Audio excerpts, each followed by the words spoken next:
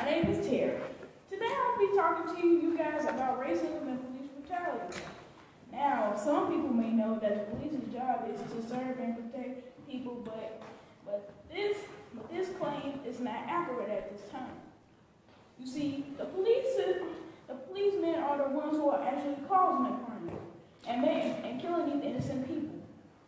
And then I say I think that is wrong. The police are supposed to serve and protect, no matter what the race is. It could be black, it could be white, it could be Indian. Any race is fine. Most of the crimes of the police are coming from unnecessary acts of violence. They are killing innocent people without no remorse. They keep on doing it, and they're not showing no type of emotion. So the thing I have to say is, does the policeman have any heart? Does he even care? Or does he just hate? That is some of the questions you should be asking. For example, on the CNN Student News, which is, well, by the way, is available on the internet, the CNN Student News, a black female who happens to be in high school was severely brutalized by a policeman because she didn't turn in her phone.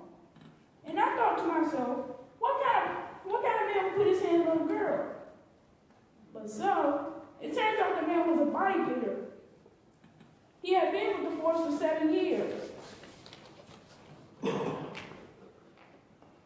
This crime happened because the girl ain't turning her phone.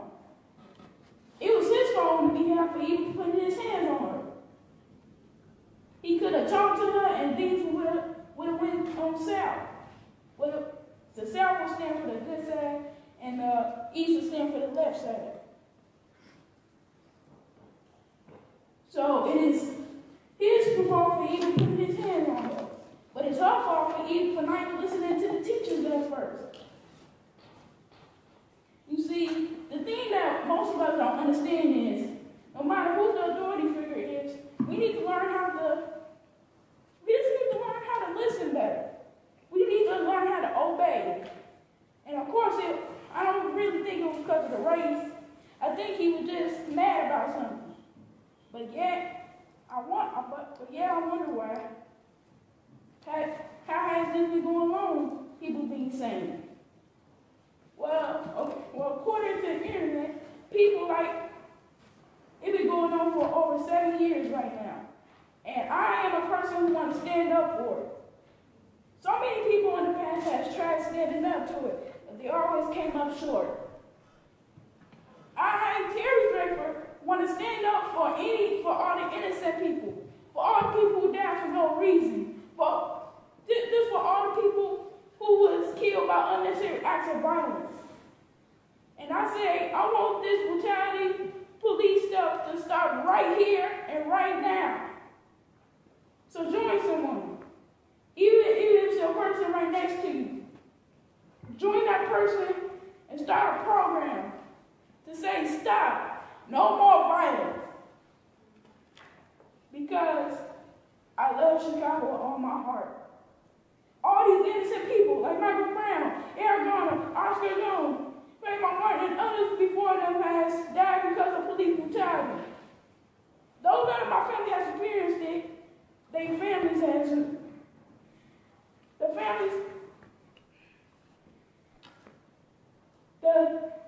The family of the person, the people who have been killed, it has left a scar on their heart. Not only has they lost a person, they lost their family member. Police brutality, all these individuals lost their lives to racist and remorseless policemen. The thing these individuals have in common is they were all African Americans. And the thing I want you all to keep in mind is this racist? Of course it's racist because all these victims were African Americans and all were killed by white policemen. Though Martin Luther King had the I Have a Stream speech, racism has never stopped stinging. It stopped for a while, but then it continued to go on. But now it's going on in the form of American policemen abusing their power. The thing I like you guys to think about is the question, what is the purpose of them doing this? To show off, to act or seem tough, or just plain hate? And I, Terry Drakeford, I want to take action and I want to do what I say I want to do. And I'm going to believe in myself. And I'm going to stop this right now. So I want all of you guys, that means all of you,